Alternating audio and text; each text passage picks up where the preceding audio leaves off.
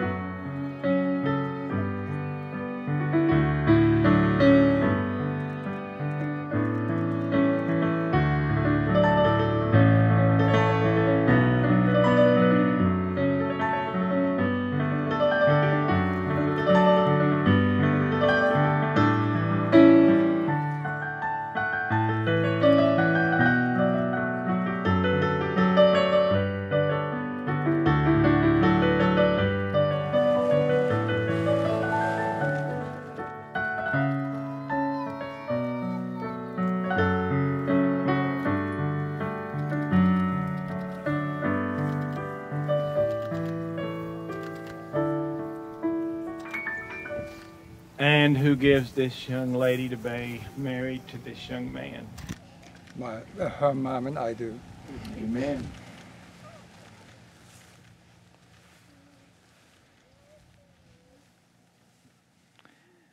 We're going to pray and then let you be seated, all right? Our Father, we thank you for this glorious day that we celebrate your design for marriage, one man and one wife. We ask you to bless Trace and Lydia with a wonderful, joyful life together. They love you and serve you. glorify you with their lives. We thank you that for all the people that are here today that brought them to the place they are, that are a part of their lives. We ask you to bless them, and may this be a joyous occasion, celebration for everyone here. In Jesus' name, amen. You may be seated. On behalf of the Romeike family and the Bates family, we are thrilled to have you here today. We're thanking God for the answered prayer that the hurricane didn't bring the rain all the way here. And we thank the Lord that we know how to get a hurricane, just get Tracy and Lydia to get married, and here they go. We're thankful for you being here, and thank you for taking time on a Saturday to be here to celebrate not only their wedding, their marriage vows are going to be taken in a moment, but thank the Lord for all that you've done to make them the people they are today. The reason you're here is because you mean something special to them, and so thank you on their behalf and on my behalf. So this is a wedding covenant. This is a marriage we're celebrating, and this is God's design. We didn't just make up this in America. This is God's design. He put the first man with the first woman. When he made Eve, Adam was quite impressed. He said, whoa, man. And I think today we have a glorious picture of a lady and a young man that have kept themselves for each other to be married on this wonderful day. But it wasn't our idea, it was God's idea. God made up marriage, it's His design. And number two, Jesus Christ, our Lord, reiterated the importance of marriage when He was asked in Matthew chapter 19, what about divorce? What about this? And Jesus said, from the beginning it was not so. He said, but God in the beginning, He made a male and female. And He said, added to what God said in the garden, He said, what therefore God hath joined together, let no man separate. This is for life. Amen? And I'm thrilled that this young couple is committed to doing that. The Apostle Paul likened marriage also under a picture of Christ in the church. Now, I'd like to give you a charge. Be $500, please. No. I'd like to give you a charge, and the charge basically, we're coming together to say these are some things that you're going to hopefully help you in your marriage. And I'll give you 3 quick things. They're real easy. They're not ABCs, they're just C's, all right? Because that's about what I made in school. So the first C that you're going to need to build your house upon, and I've enjoyed so much as my wife and I have had the privilege to talk to Lydia and Trace and just watch them giggle and laugh and love each other and talk about how exciting it is about to get married. I'm telling you, it makes me cry to think about it. And one of the things we always talk about is communication, and you have to have communication. Everybody talks about communication. It's pretty simple. It's talking and it's listening and knowing when to do which one. That gets complicated if I'm talking when she's listening. I mean, the other way. I've made that terrible mistake in my life before. And my wife reminds me it's my turn to listen, amen? And so I'm really blessed. So I've learned, Trace, that I do a lot better if I listen better and I talk less.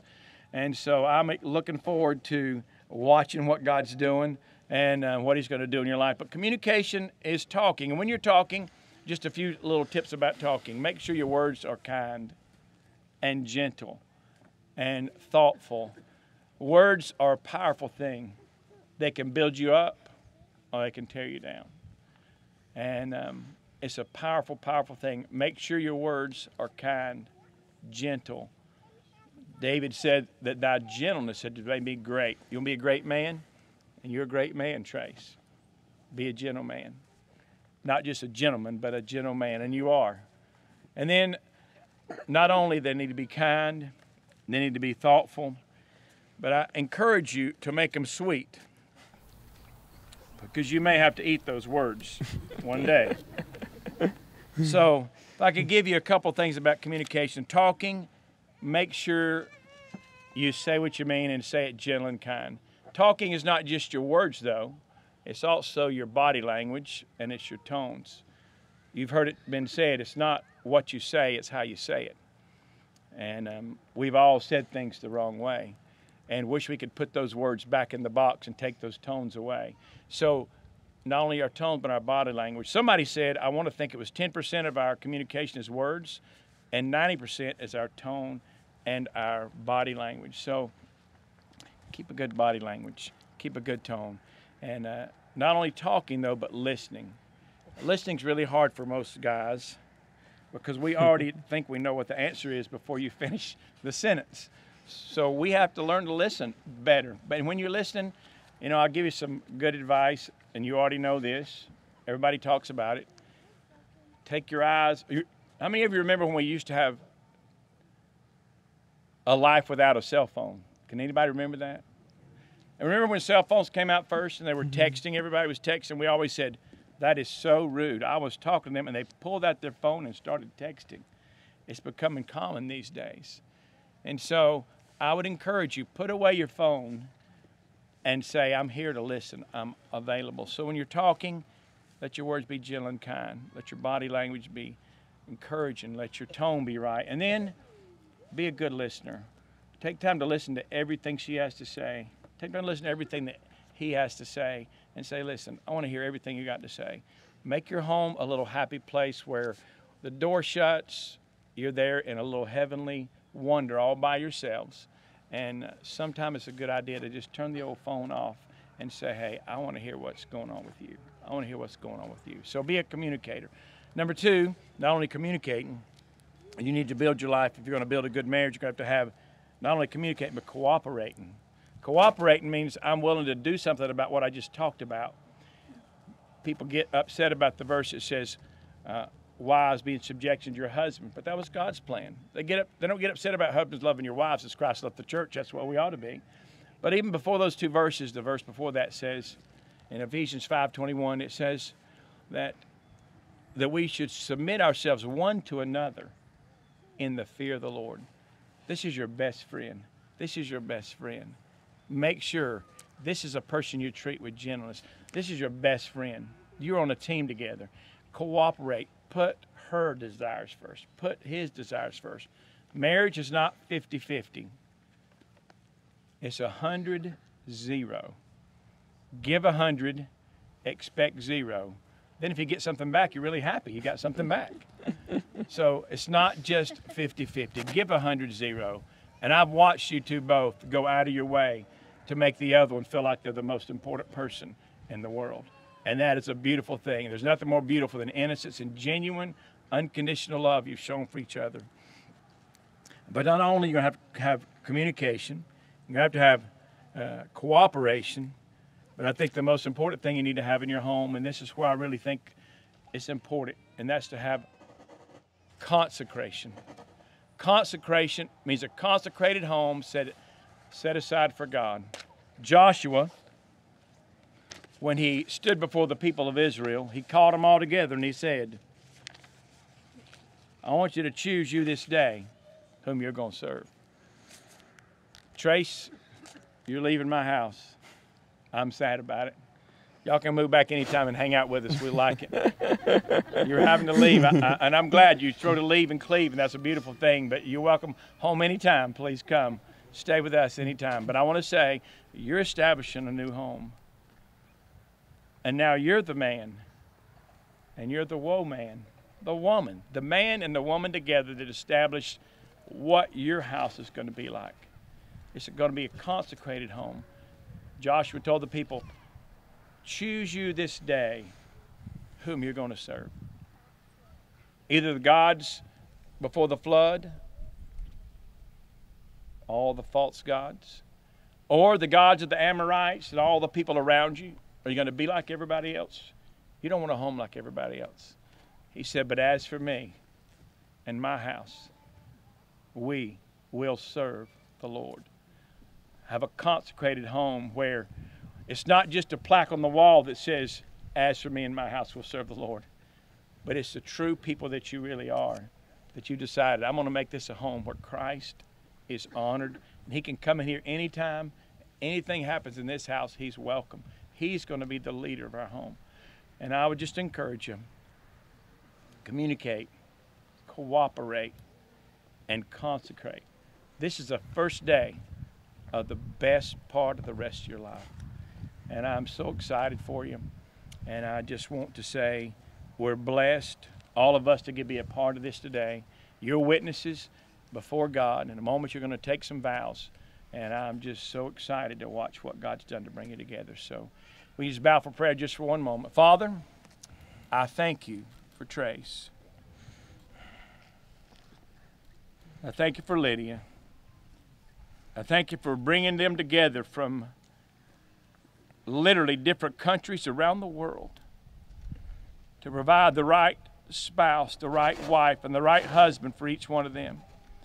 And I pray, Lord, that you to continue to encourage them and strengthen them.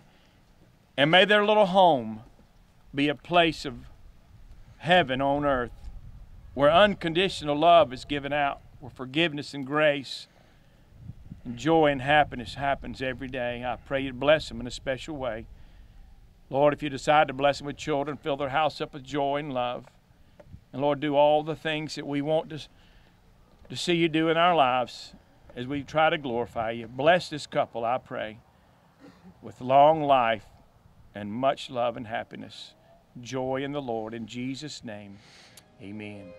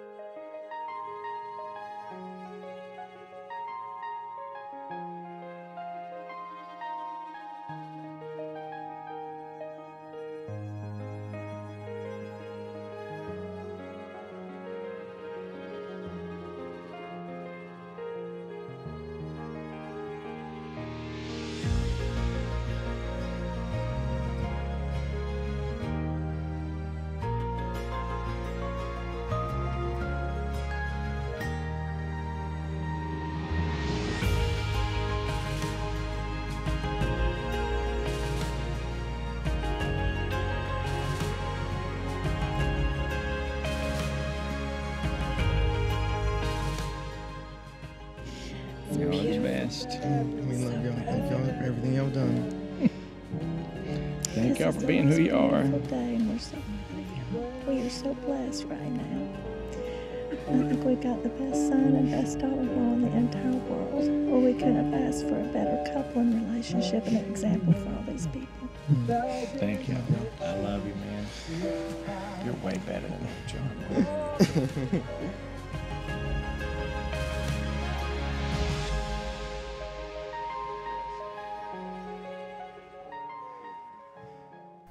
Such an honor for me to be able to share in this great celebration of marriage with Trace and Lydia, as well as these wonderful families.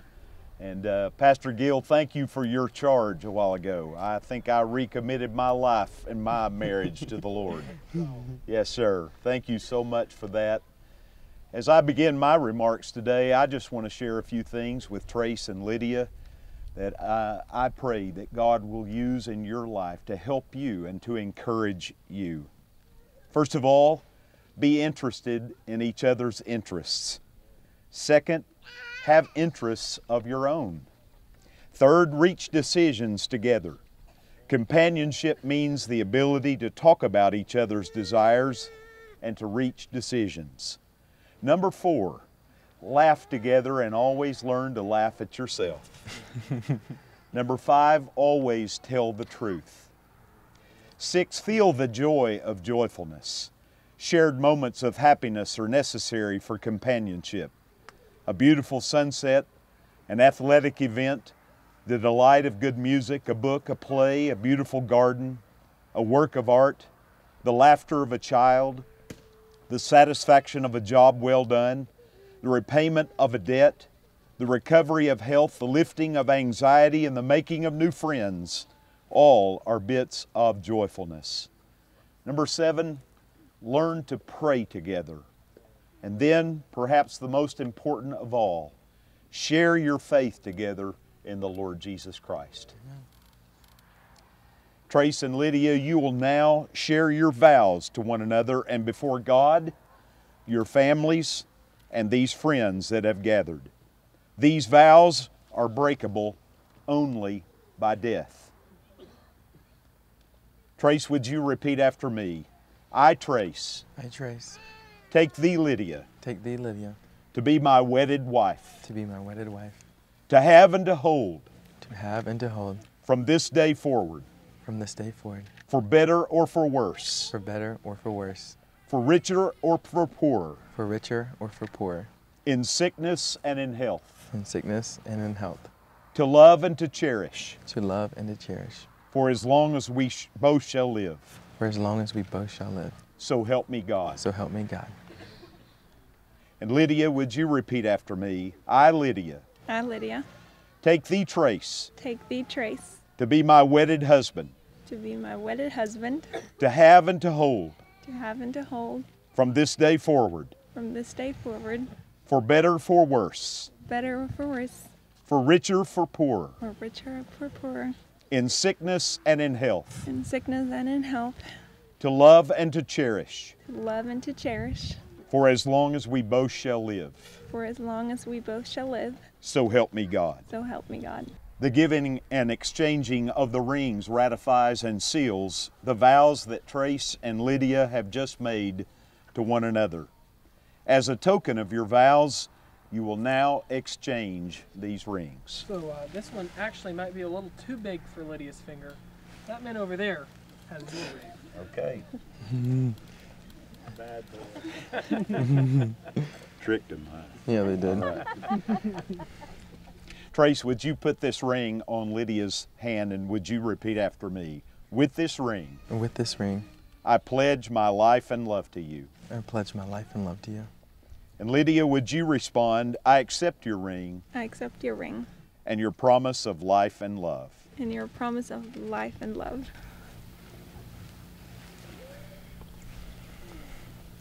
Lydia, would you now take this ring and place this on Trace's hand? And would you repeat after me? With this ring. With this ring. I pledge my life and love to you. I pledge my life and love to you. And Trace, would you respond, I accept your ring. I accept your ring. And your promise of life and love. And your promise of life and love. Trace and Lydia, you are no longer two independent persons, but you are now one. And what therefore God has joined together, let no man separate. May the Lord bless you and keep you. May the Lord make His face to shine upon you and be gracious to you. May the Lord lift up His countenance upon you and give you peace. And may the grace of the Lord Jesus Christ and the love of God and the fellowship of the Holy Spirit be with you all. Trace, you may kiss your bride.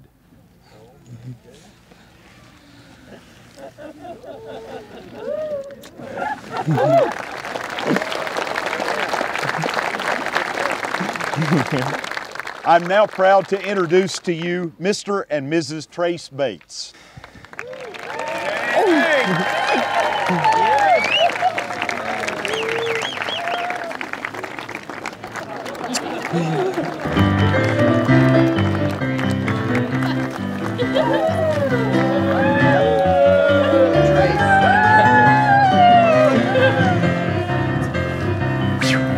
We did it.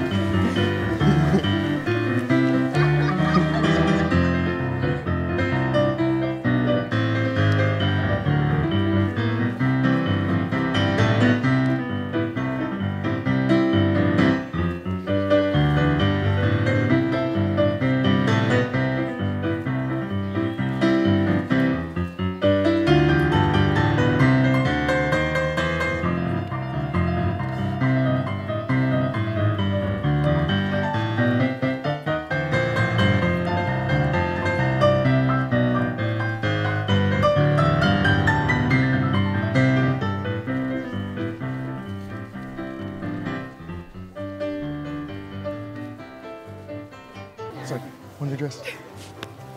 I've lost that flower like 3 times. Tell me how it feels to be married. It's surreal.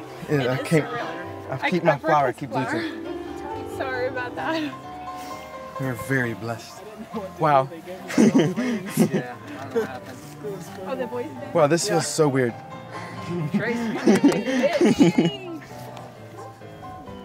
You said this is so weird. You've been doing this No, for the last this. 6 months. This feels very weird. Right when you dipped her, I know. like nobody threw when you did I know. after you passed. It's okay. There were 2 of us, right? It's okay.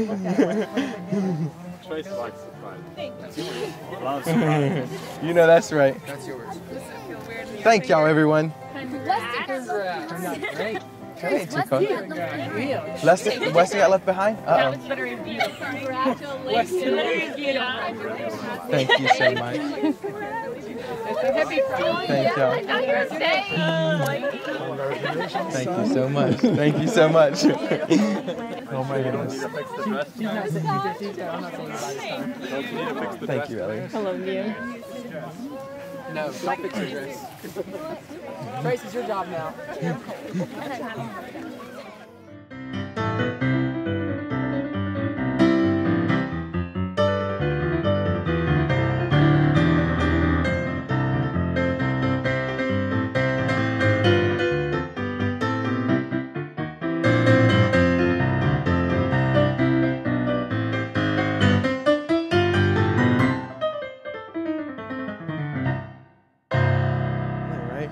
We're bros now. Bro-in-laws. Bro-in-laws. Yeah, it doesn't want to stay. Wow, this is so weird. Did you not play it? Like, I'm still just like, what in the world? Wow.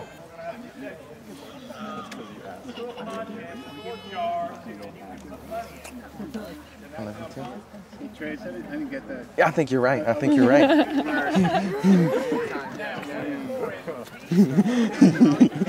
That's his job for the day.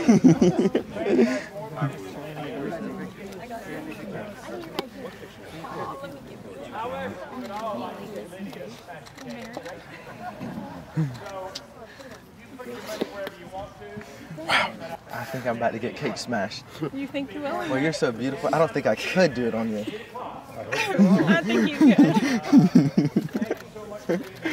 This much space. Right down here. Yeah, right. Just here down.